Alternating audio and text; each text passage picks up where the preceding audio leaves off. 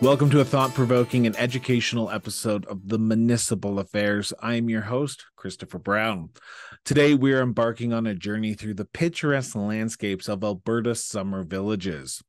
And our special guest for today's episode is none other than the president of the Association of Summer Villages of Alberta, Councillor Mike Pashak. In this one-on-one interview, President Pashak and I delve deep into the heart of the matters of utmost importance to the summer villages nestled within the breathtaking province of Alberta. Together, we navigate through the past, the present, and future of these 51 unique member communities. Join us as we explore the fascinating transformation of summer villages over the last century, a journey marked by growth, change, and an unwavering commitment to preserving the natural beauty that graces this province. And as the calendar flips into October, anticipation is building for the 65th annual conference of the Association of Summer Villages of Alberta, scheduled for October 19th and 20th in Edmonton.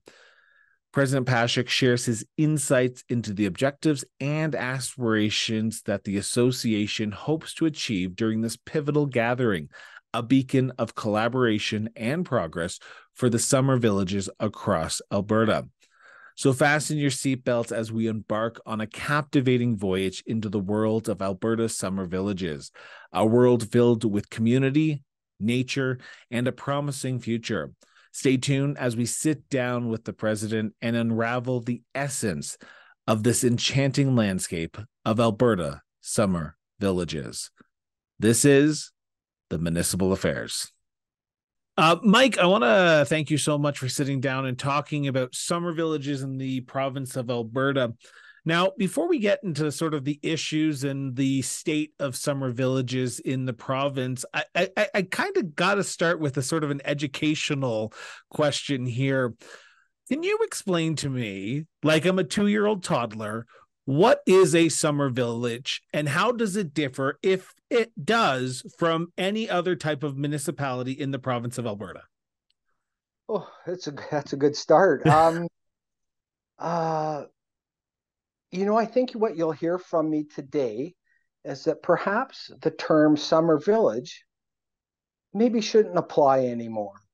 And and I'll start by saying, summer villages are a municipality within Alberta.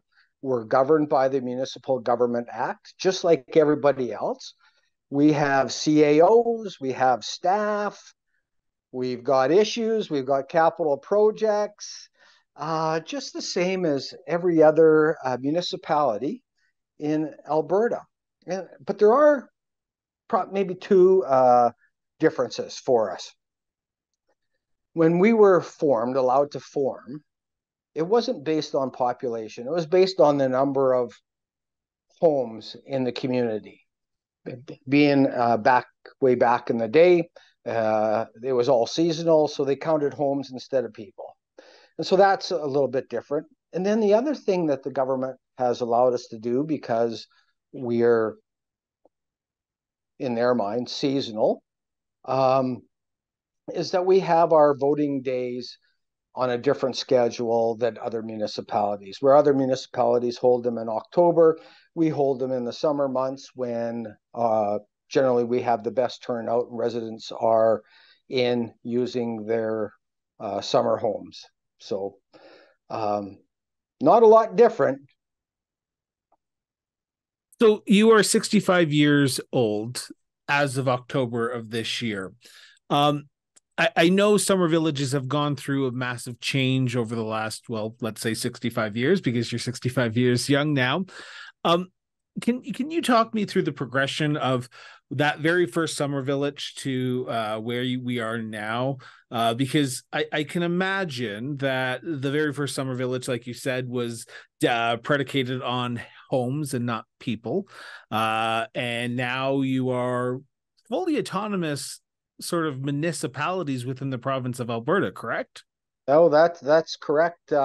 It's been a real change. And you can go back to 1913 of all things, and our first summer village on Gull Lake, got recognized as a summer village. And it was about 1918, they finally changed what was the Municipal Government Act at the time to incorporate summer villages into all the rules in Alberta.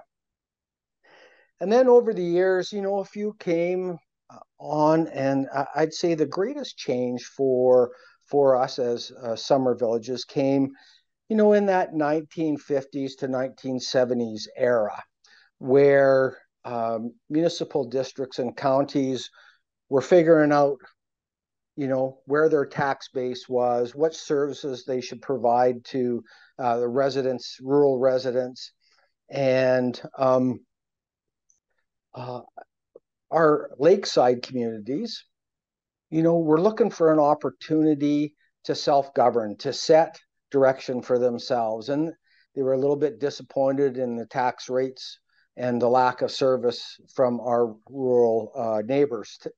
And so lots joined in that period. And, it was actually 1958 when this association got started. And it was really, it's kind of a fun story in that in 1957, they were changing the way infrastructure grants or sustainability grants were provided to municipalities. And summer villages were on the raw end of the deal. And there was a few folks that decided they should do something about it and had some connections in government. So in they go to Edmonton, meet up with the ministers of the day and tell their story on why they should be getting money and more money because we're sustainable villages or communities. And of course, they doubled their infrastructure grant from that little bit of advocacy work. And so the next year, all the summer villages got together, and there was only probably about 21 at the time, and said, look, if we have that kind of success with just a couple of voices, imagine how strong we could be if we all joined together and worked as one, had a common voice on certain issues. And here, the Association of Summer Villages was formed 65 years ago. What the fun part of the story is here we are 65 years later, still advocating for infrastructure grants. and it's the same storyline. We feel that we're on the wrong end of the stick for infrastructure grants, and it's been kind of my passion for the last 4 years, advocating for change. But today, the thing I'd say about summer villages, they're no longer that seasonal recreational cottage that's operating for only a small portion of the year, like back in 1913. Today, summer villages are vibrant communities. They have many permanent residents living there year round. And what we also see is that many of those part-time residents use their summer village home year round. Like in my community, on a winter weekend, probably half the homes out here are full of people, and they're enjoying the lake, they're snowmobiling, they're ice fishing, all those sorts of things that you do. So it really is a year-round community nowadays. So just a quick follow-up on that sort of statement that you just made there. You kept on saying the word lakeside. Are summer villages in the province of Alberta traditionally villages, aka summer villages, on a lake or near a body of water? Is that a traditional stereotype of summer villages? Because I've been trying to do my research, and you said 21 at the time when the association was formed. I'm like, I think I got to 10 before I went, they seem to be all on lakes. So are summer villages traditionally found on lakesides in the province? Absolutely. There's a body of water that people gravitated to for recreational purposes, and they started building cabins. Now we see year-round homes and everything, but Absolutely. I think, well, I know out of our summer villages, there's only one that's on a river. The rest are all on a lake in various parts of the province. Now, I want to get into the crux of the interview, and I want to talk about sort of the issues that summer villages are facing right now. And I guess I got to start with the big one. We are seeing a lot of issues across this country right now with the cost of affordability, with the housing crisis. Are they similar issues that are affecting the summer villages in Alberta, or are you seeing different issues? And what is the current state of summer villages in the province? Well, uh, there's a couple of things. I don't think we're seeing the same housing pressures. Summer villages tend to be fully developed already, and there's not a lot of expansion that will or growth that will happen inside the summer villages. Back in 1995, the government decided that summer villages shouldn't be formed anymore, and so the ability to form a new summer villages was removed from the Municipal Government Act back then. And you know, perhaps through some great lobbying efforts by our rural partners. But either way, so there are 51 of us left over, and we continue to be viable, sustainable communities. And I would say the issue isn't so much a housing issue that we find, it's the cost for providing services. And so you can imagine, just like in the inner core of a large center, where somebody that's been there for 60 years and the services have increased, the cost to provide services have increased, and now that aging population is struggling, to pay for property taxes and things like that.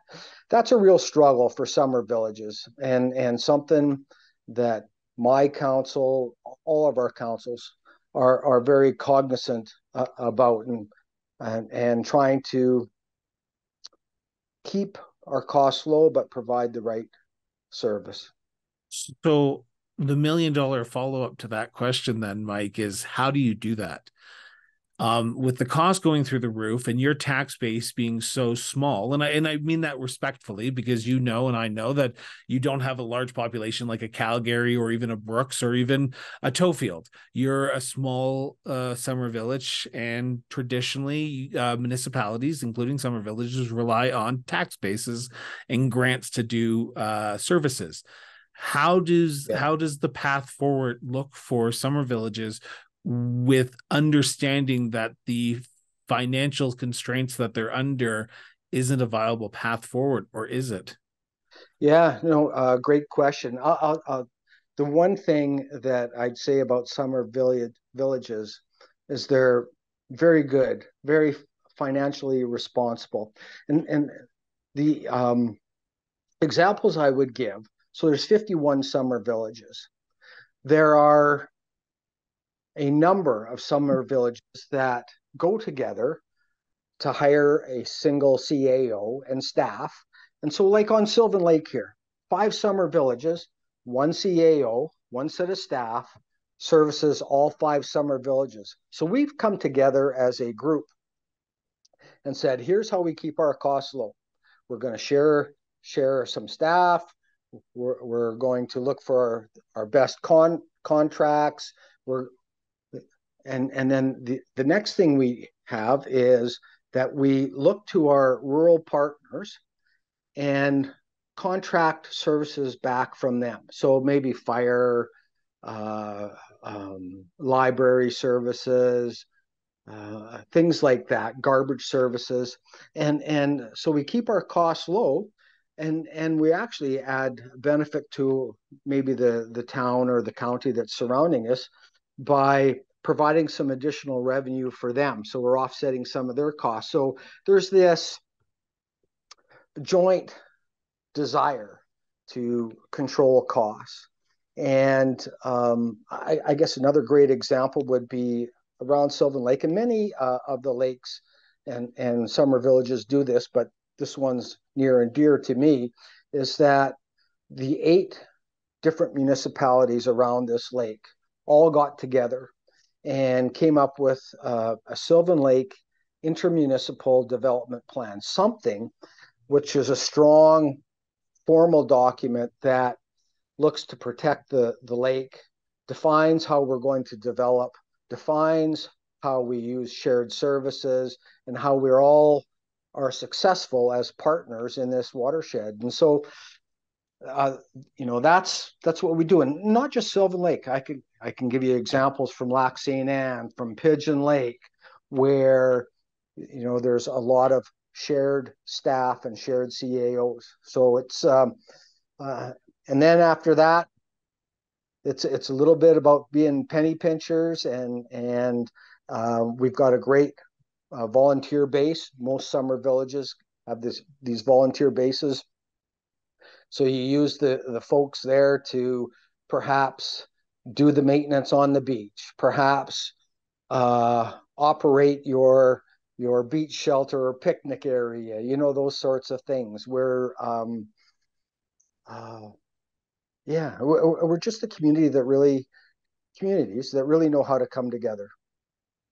You talk about the lake, you talk about the tourism aspect of it, because traditionally when you think of summer villages, and this is in my opinion, and correct me if I'm wrong here, Mike, but traditionally you would see a higher than average population boom during the summer months because people are going out to the cottage or people are moving out to the lake during the summer months.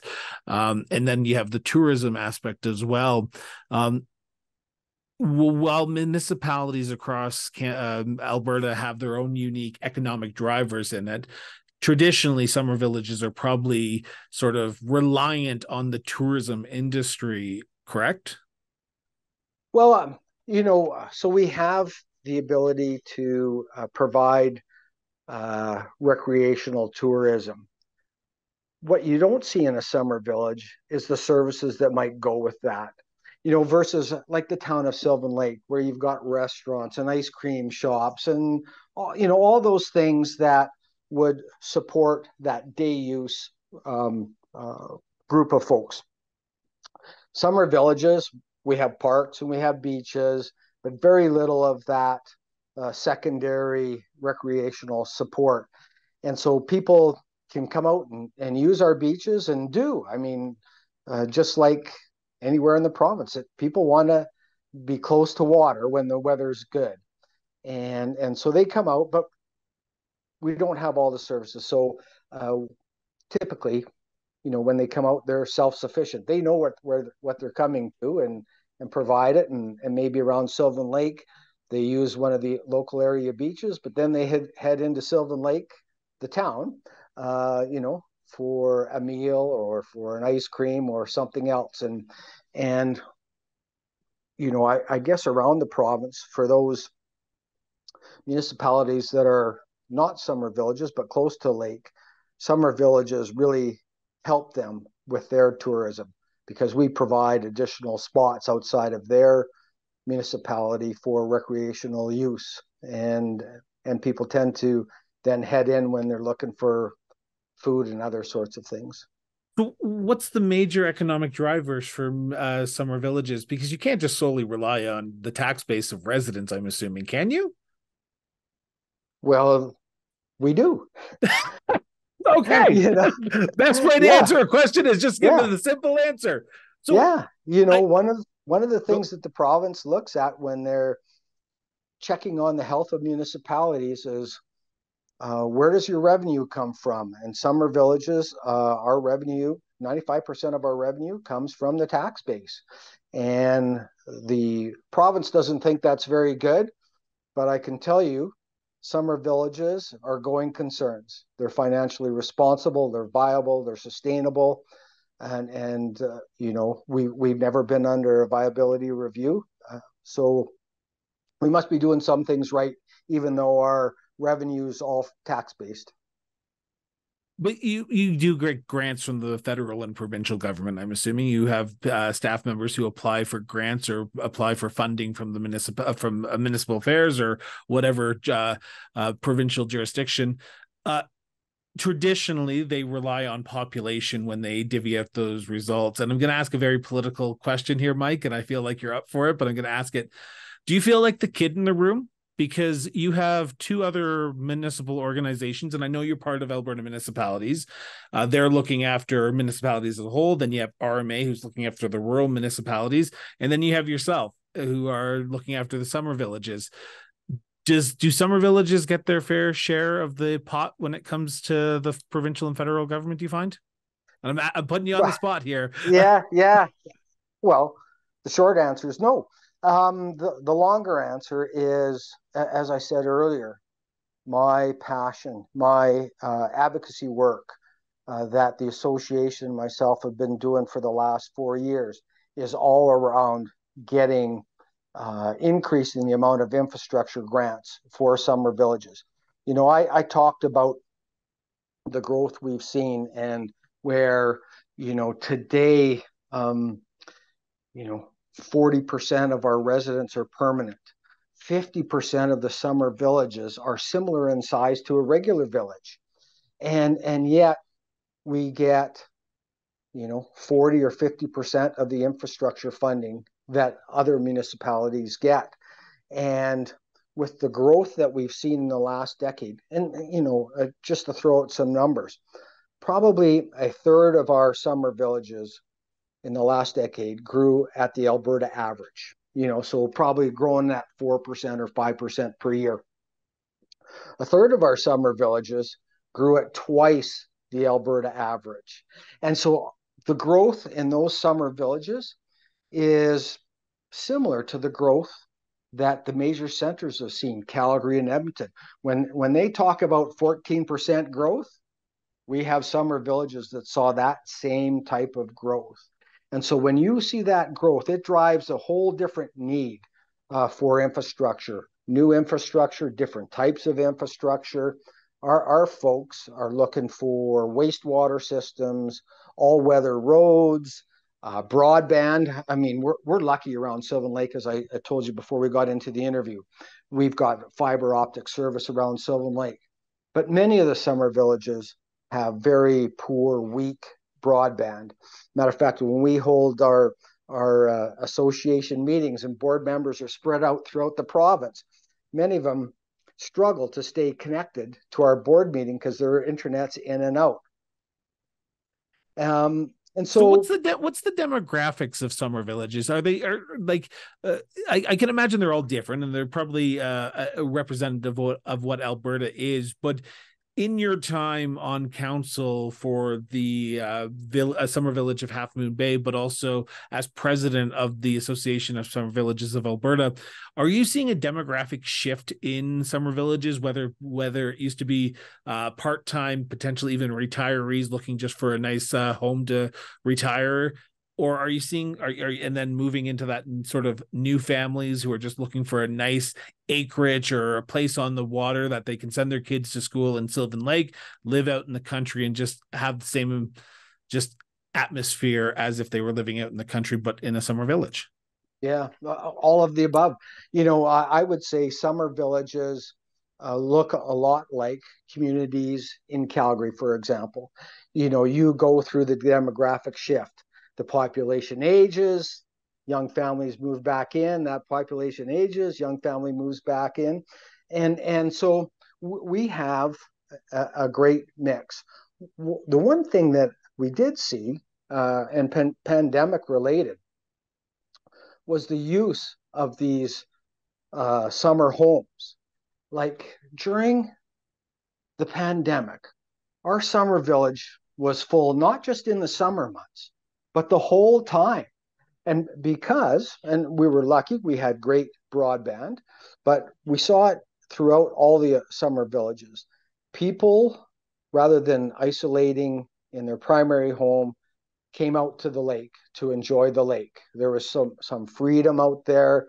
There were still rules, obviously, but being an outdoor community, you had the ability to follow those rules and still have a bit of a lifestyle, and that's carried forward. Man, you now see people exiting large centers and coming to summer villages because they found out during the pandemic that they can maybe electronically commute, sort of thing. And it provided a different lifestyle, something they were looking for. And that just goes to demonstrate the growth that we saw in the last decade, phenomenal two-digit type growth throughout our summer villages. And so I'd say there's everything. There's the seniors that we have to care for, ensuring that our costs are appropriate. We make sure that rural health issues are cared for, that policing and community safety are top of mind, sort of thing. And then we've got the young families that are coming in. The street that I live on here in around Sylvan Lake, it's phenomenal. It reminds me of when I was a kid growing up here, and there'd be these pack of kids running up and down the street. They're playing their games. They're in the water. They're throwing baseballs around. We're experiencing that same sort of rebirth here in my community. And so I say it's all ages. People have figured out, sometimes it's lifestyle over anything else, and summer villages can provide that real nice blend. Are the service levels keeping up with the changing demographic though? Because the blend is there, it's great, but I'm assuming traditionally you don't have all the amenities that a big city or a town would have. So how do summer villages put themselves in the mindset of, we have to offer things for our residents to do and while they're here, or even keep them here so that way they don't leave and go somewhere else and move? How does the service levels of summer villages differ from other municipal jurisdictions? I'd say mostly they're the same, but here's where we go back to that infrastructure grant and what we're working on right now, the new era of grants called the Local Government Fiscal Framework, the LGFF. And wasn't MSI so much easier to understand? Well, it was, and that's where I started, my advocacy work. But here we are moving into this new one, and that's key to getting it right for summer villages, and why we're pushing so hard to not get everything that a regular village gets or municipality gets, but get a little bit closer, because our growth is driving a new need. And our residents are demanding broadband. Like I said, lucky we have it, but other summer villages, they're demanding solid broadband. They're looking for wastewater systems for two things: one, for the ease of use, but two, and even more importantly, to protect the lake health. And protecting the lake health also protects their investment, but it's also the right thing to do. And so that kind of stuff, they're huge dollar projects, like the wastewater system that may or may not go in our community, 67 lots, $1.5 million sort of thing. And when you divide that, and so we need some government support for things like that. Another summer village, one of my board members up in the northeast area, just had to replace a bridge into their community of I think about 130 homes, $2.5 million for a bridge.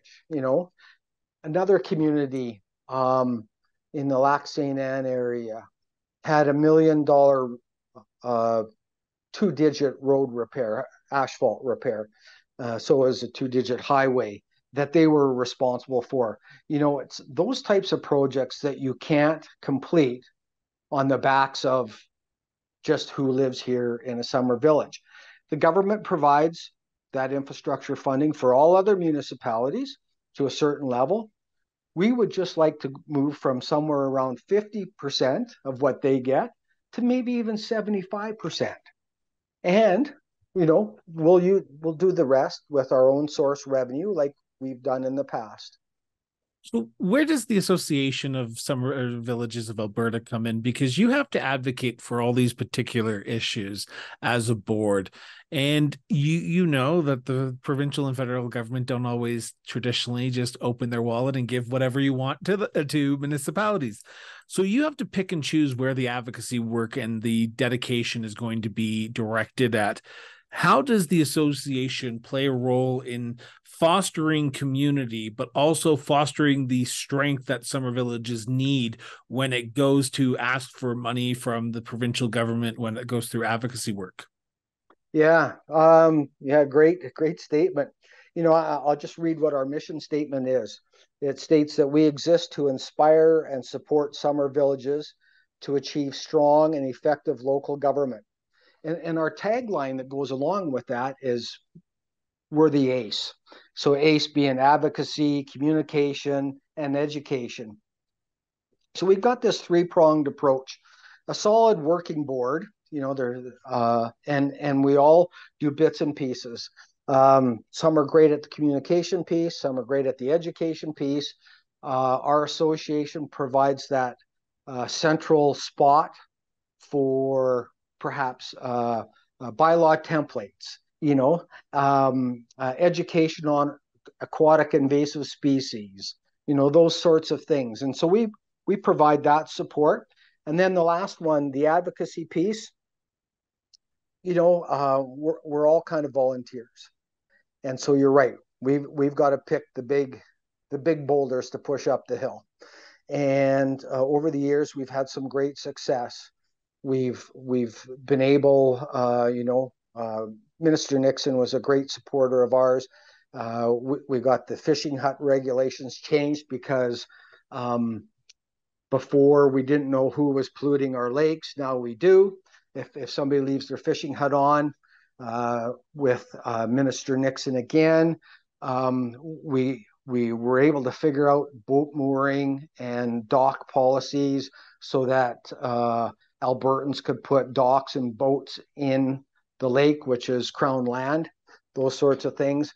So I just want to clarify here for a second, because in case people who are listening to this outside of Alberta, Mike is talking about then former Minister of Environment Jason Nixon, who is now Minister of Seniors and Housing under Premier Danielle Smith. So just so that way they're thinking he's not. Why would he be dealing with fishing? So I just want to give that a little bit of context. Yeah. No, I appreciate that. And so, we've been lucky to stay connected with the government. The ASVA, my background supports that, where I came from in my career, and everybody that's on the board from ASVA brings all their careers and all that knowledge, and we apply it together. My strength has been in the government relations, so staying connected and understanding that so that we can get in front of the government when we have these big issues.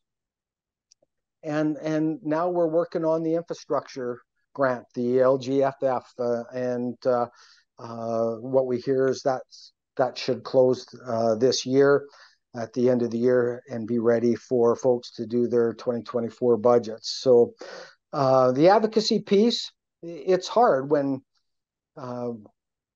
we have all these volunteers. We have a part-time executive director, and then myself and a few others that door knock and send letters, and when we need to, we all gather up and stand as one voice and speak to the government on it. But I want to pick up on something you said there, and I want to ask another political question. But again, I feel like you're up for it. You talk about pushing the boulder up the hill. Now, there's always stumbling blocks when you're pushing a big giant boulder around advocacy work. In a perfect world, what's the one thing that you would want the provincial government to fix tomorrow that would give the summer villages? You talk about LGFF. Is that the biggest stumbling block for you guys right now, where you'd say, if we got a fair deal from this provincial government around LGFF, even if it is that 75% instead of 50%, that would go a long way in giving summer villages a leg up to go into the future? Absolutely. It's our number one issue right now. It it helps with that viability. It helps with providing that service. And so, when you're thinking about some of the challenges we face, I mentioned some of them, broadband, roads and bridges and wastewater systems, rural healthcare. Many of those issues can be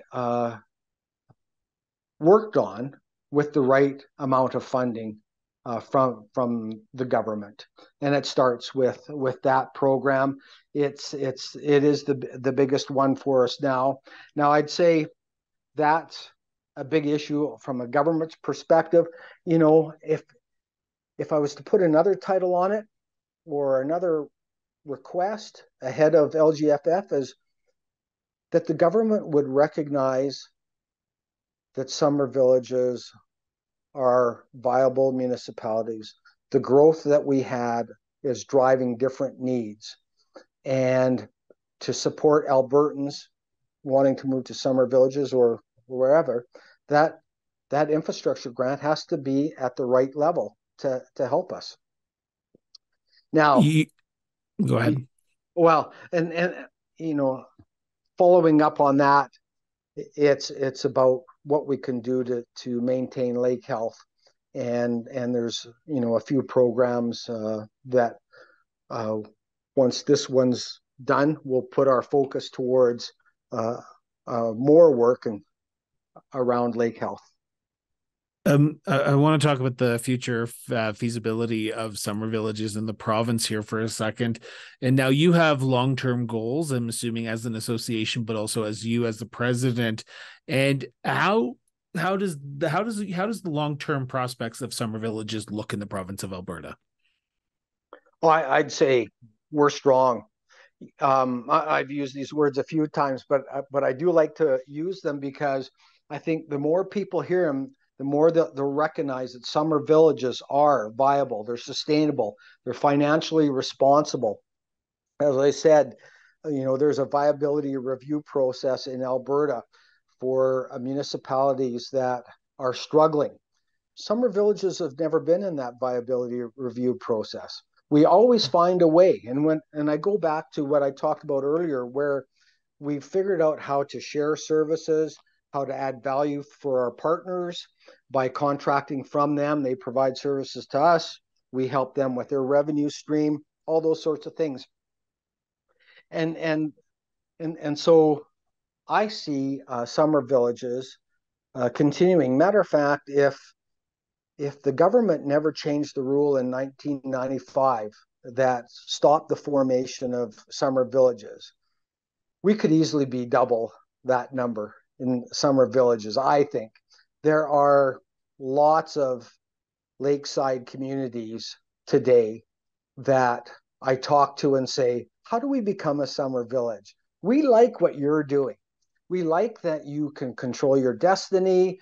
We like that you take more interest in managing lake health, water quality, the aquifer, all those things. And we want to be part of that, but they can't. And so they form a more informal association and try to lobby or advocate for certain things with the counties or the municipal districts that are responsible for them. Now you're coming up to 65 years as an organization, and then a few weeks after this airs, you will be meeting, and I say you as the Association of Summer Villages of Alberta will be meeting in Edmonton from October 19th to October 20th. What's on the agenda for this year's Summer Villages Association of Summer Villages of Alberta conference?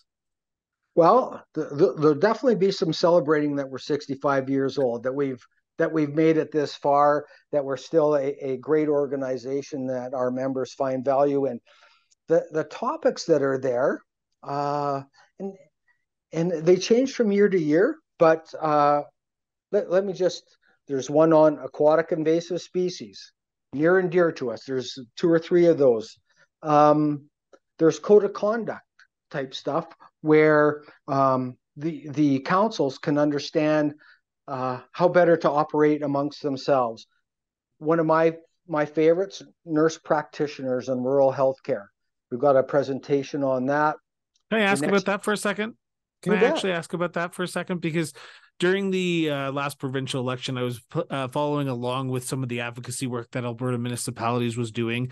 And I know one of the mayors, and I forget where he's from, and it's going to bother me that I think his name is Ron Griesbeck, if I'm not mistaken, or Griesbach. Probably. It's actually Ren Griesbrecht, and he's on the board of the Association of Summer Villages. He is, and he just got acclaimed as the director for summer villages on the board of Alberta municipalities as well. Yeah. He talked about the need for more nurse practitioners, particularly in rural and remote communities like summer villages. We have a new government. I'm going to put you on the hot seat here. Have you heard anything from this new Minister of Health or this Premier or your local MLA who happens to be in cabinet, you yourself, about having more nurse practitioners sort of work in hospitals outside of the purview of doctors, which you guys were calling for during the municipal election or Right, provincial right. election? Yeah, it's a great initiative, and we're certainly supporting their association. You know what? It's been quiet.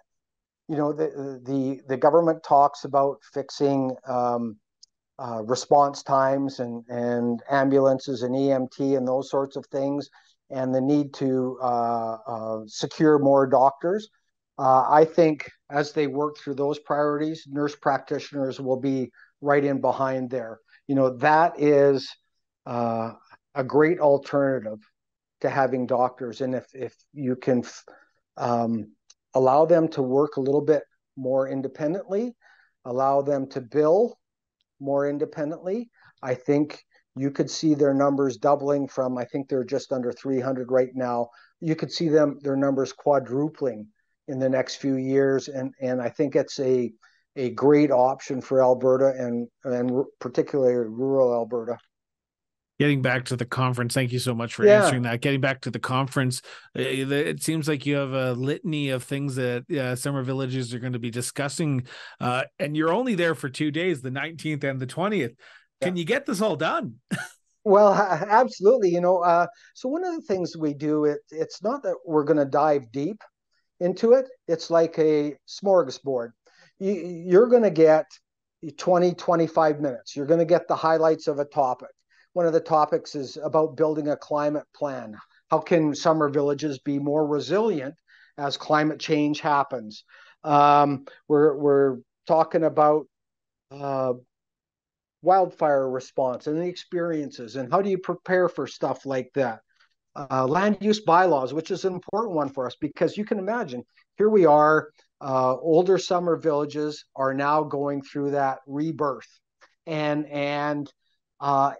if you don't have the right land use bylaw, your community will change dramatically, and it will may no longer look like what you're looking for. And so you better have the right set of values in place for those land use bylaws. Um, Next generation 911, important for rural Alberta. How do we get emergency response out to rural Alberta in a, a better timeline?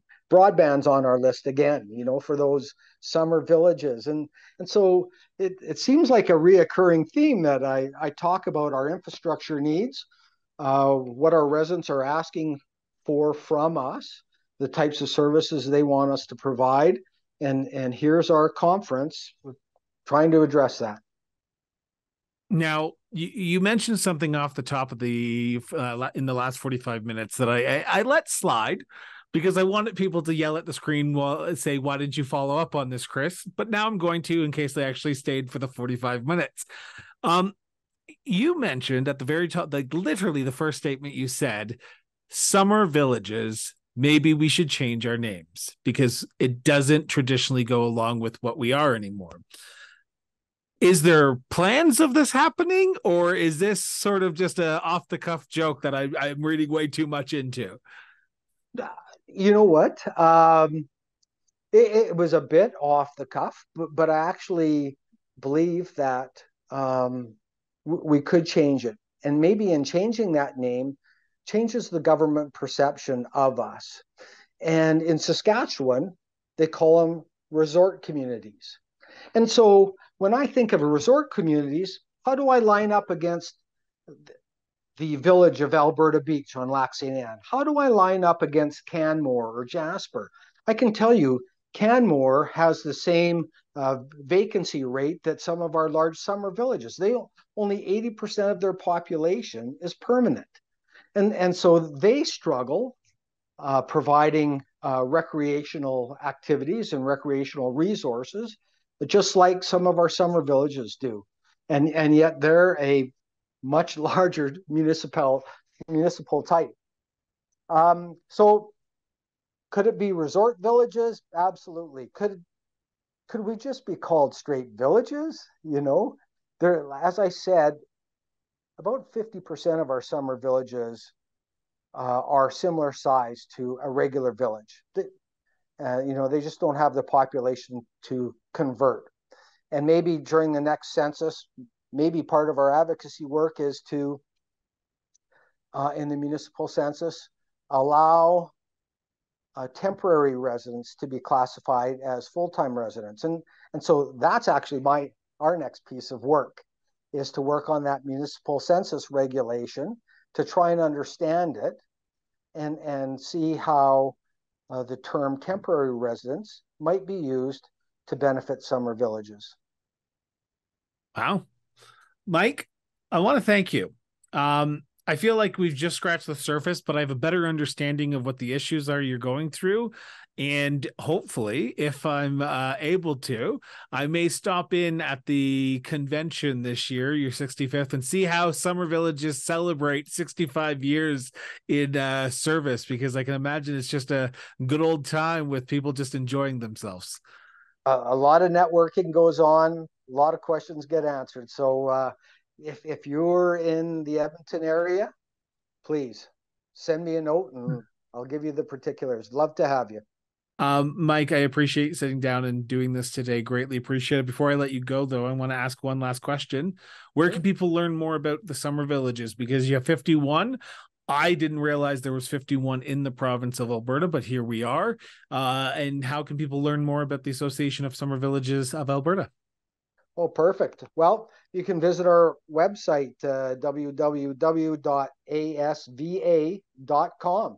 And our website's there. There's lots of great stories on how we became summer villages, our history, what we do.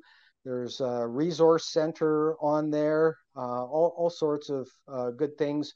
And you can see our annual reports and some of the other things that we're doing as well. Perfect. Thank you so much for this, Mike. I appreciate you interested in summer village. It's been great. That's all for today's episode of Municipal Affairs. We'd like to extend our heartfelt gratitude to all of those who have tuned in or are listening to today's episode. Your support means the world to us. Now, remember, our mission is to bring you the most important municipal stories from across Canada, and we can't do it without your help. So please keep those stories coming in. Share your municipal news with us, your concerns, and even your triumphs with us. Your engagement is what fuels our passion for shedding light on the issues that truly matter to our communities. Until next time, stay informed, stay engaged, and most importantly, keep talking.